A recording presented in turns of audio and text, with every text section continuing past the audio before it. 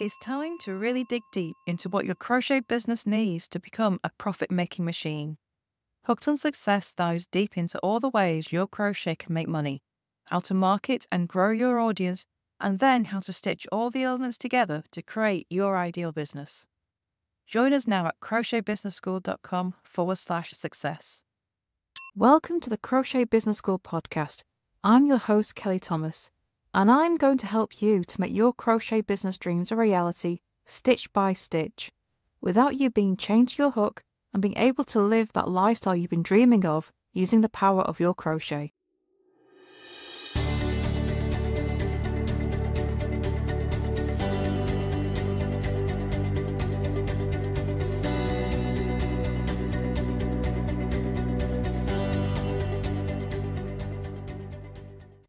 A way that you can use your crochet to bring in an income is through sponsorship.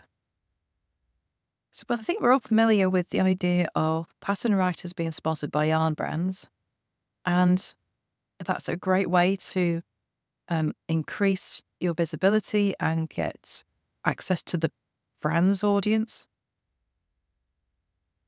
The sponsorship works both ways. It has to benefit both you and the brand that's sponsoring you, but it's not exclusive to pattern designers. You can get sponsored by anyone for anything. Oftentimes, you have to go and make the approach.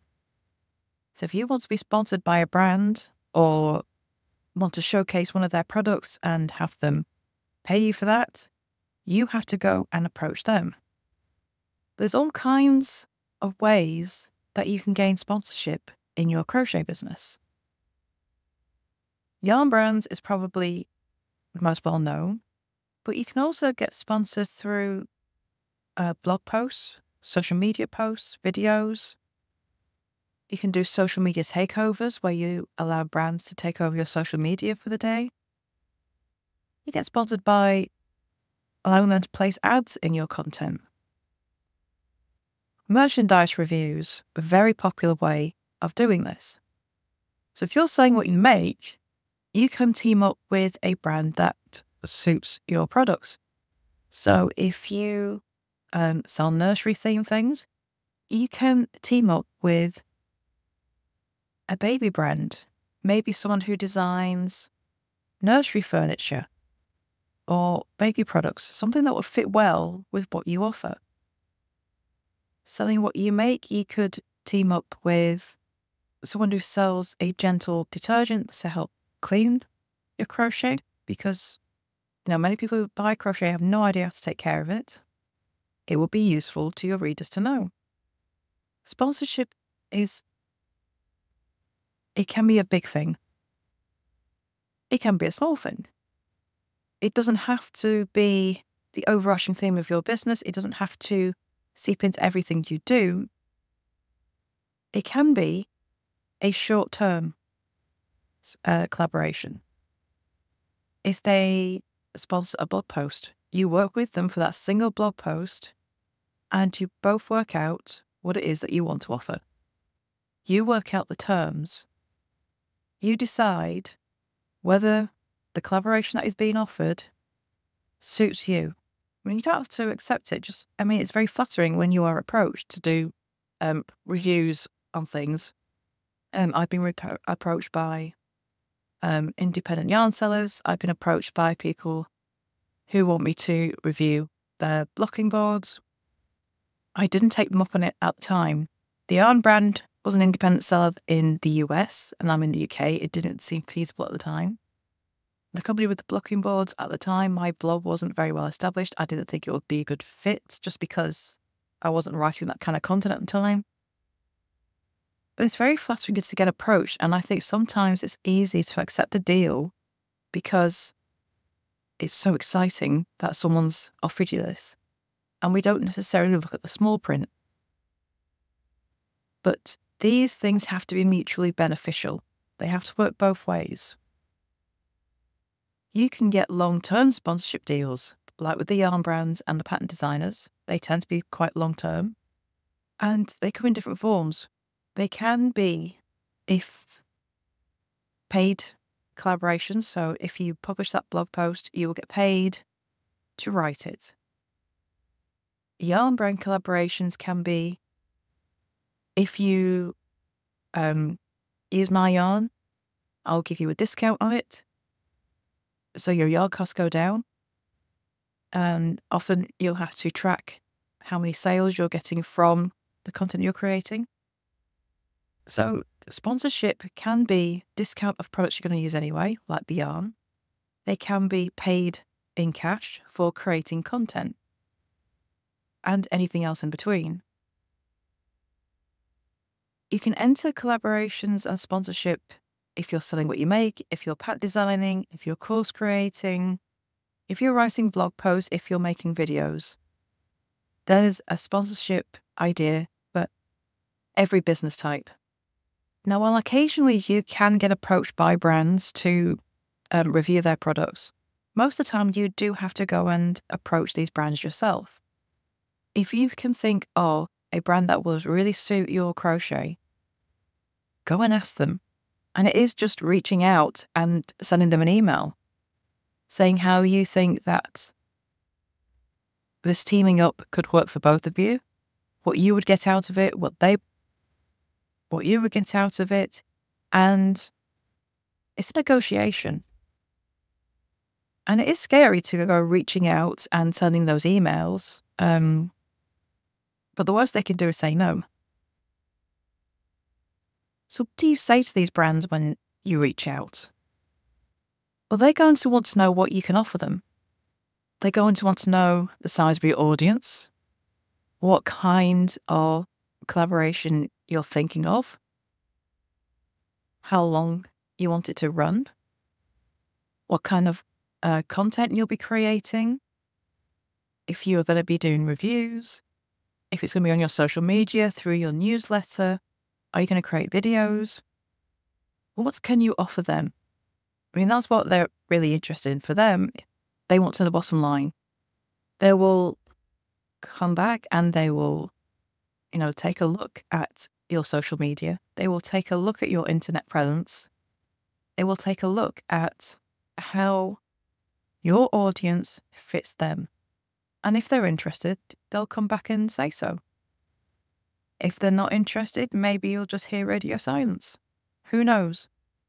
But the worst that can happen is that they come back and say no, or you never hear from them again. Of course, once you make that deal, you've got to make sure it fits you. Just because they said, yes, let's work together, here's the deal we're offering, doesn't mean you have to accept it. This does have to work both ways. If it's not going to benefit you, what's the point? Everyone has their own interests at the top of their priority.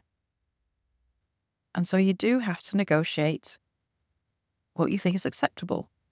How much do you want to be paid for allowing another brand to take over your social media for the day? How much do you want to be paid for spending those hours writing that blog post?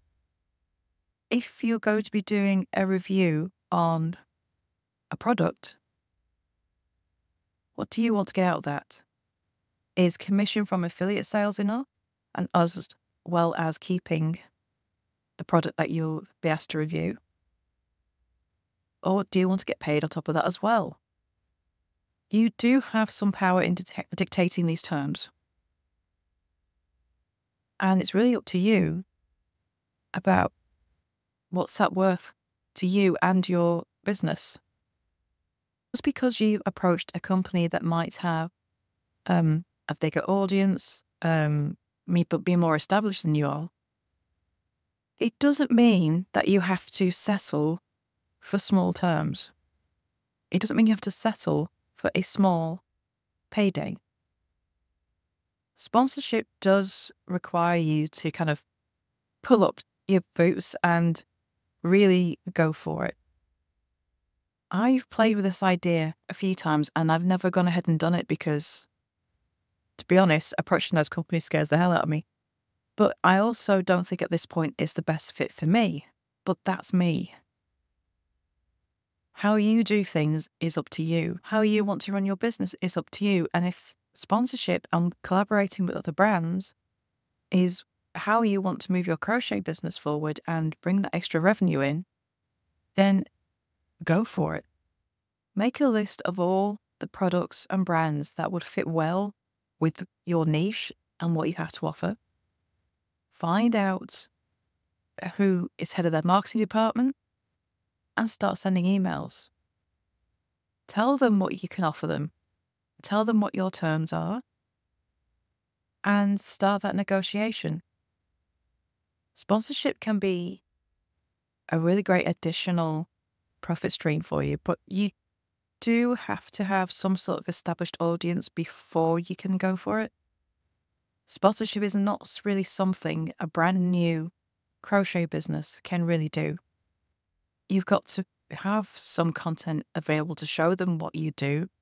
You need an audience, you need a defined niche. You need to have been around for a little bit before starting down the sponsorship route. There's no reason why that if you are new, you cannot start thinking about this for the future and put this into your future plans. For pattern designers, sponsorship can feel like the big goal, and for sure it can have massive benefits to your pattern designing business. It brings massive exposure. They can bring to bear a lot of resources to help you and massively grow your pattern design business. That doesn't mean that it doesn't come without its drawbacks. Of course, there has to be something in it for the yarn company as well.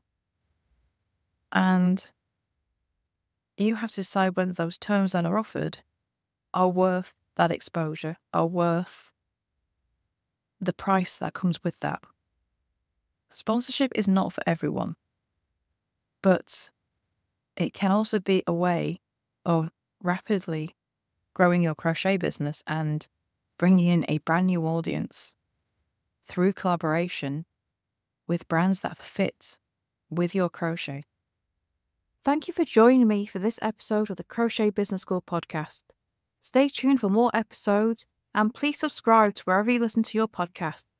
You can also follow us on Facebook and Instagram at Crochet Business School.